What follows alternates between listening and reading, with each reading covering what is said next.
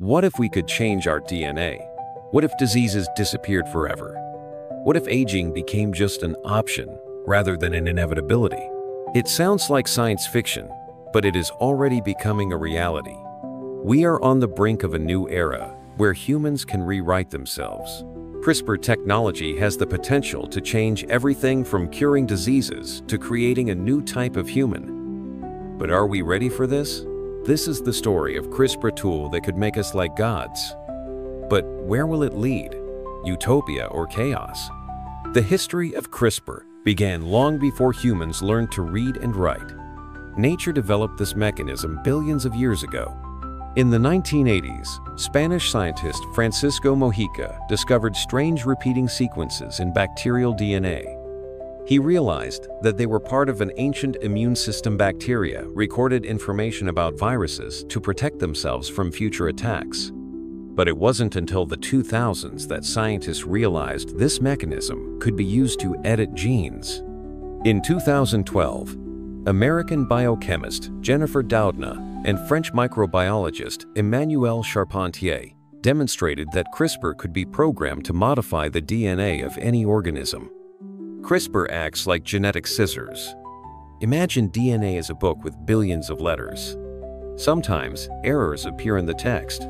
CRISPR allows scientists to find these errors and correct them, just like an editor fixing a document. Genetic diseases have plagued humanity for centuries. Some, like sickle cell anemia, shorten lives and cause immense suffering. Others, like Huntington's disease, are a death sentence written into a person's DNA from birth. Until recently, these conditions were considered unchangeable. But what if we could rewrite our genetic code? Every year, over 300 million people worldwide suffer from rare genetic disorders. Some of these diseases are inherited through a single mutation in a person's DNA, like cystic fibrosis, which causes severe lung damage and shortens life expectancy. Others, like muscular dystrophy, weaken muscles until the body can no longer function. For decades, scientists could only treat the symptoms. But CRISPR opens up the possibility of going straight to the source, the faulty genes themselves. Instead of managing diseases, we can now correct them at the DNA level. One of the biggest breakthroughs happened in 2023, when researchers successfully used CRISPR to cure sickle cell anemia. This disease, which affects over 20 million people, primarily in Africa and parts of India, is caused by a single mutation in the gene responsible for hemoglobin. Patients with sickle cell anemia suffer from chronic pain, strokes, organ failure, and early death due to the shape of their red blood cells, which clog blood vessels. Traditional treatments, like bone marrow transplants, are risky and limited to a small number of patients. With CRISPR, doctors removed stem cells from a patient's bone marrow, edited the faulty gene, and then reinfused the corrected cells. The results were astonishing. Patients who had suffered from lifelong pain suddenly became symptom-free. Scientists believe this could be a permanent cure. The success of CRISPR in treating sickle cell anemia is just the beginning.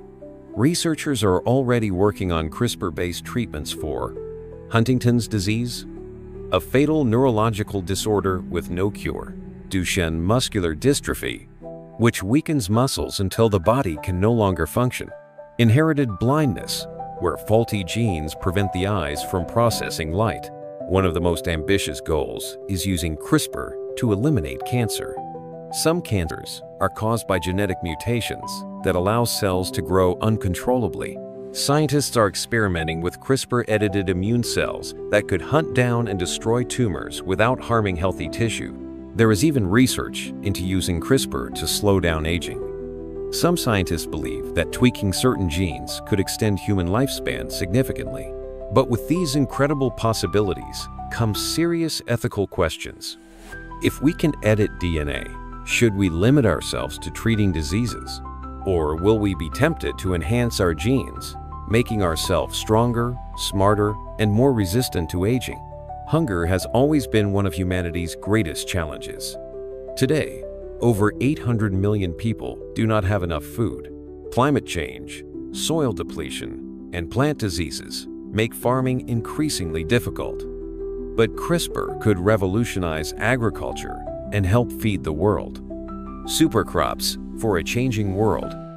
Scientists are using CRISPR to create crops that resist drought, ensuring food production even in extreme heat, fight off pests and diseases, reducing the need for chemical pesticides, grow faster and produce more food, feeding more people with fewer resources.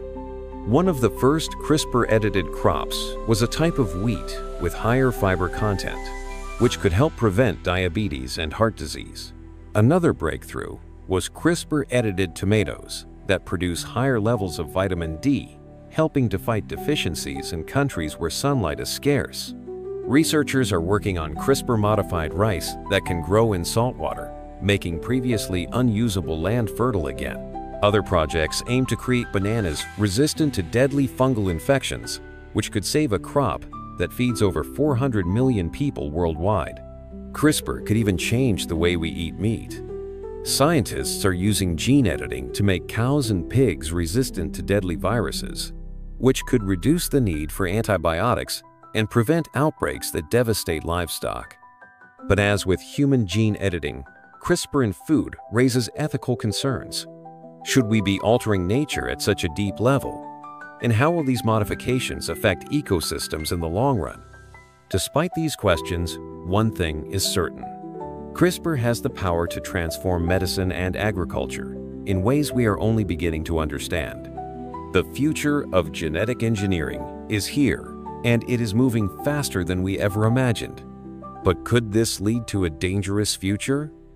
If we can edit DNA, what stops people from creating perfect children?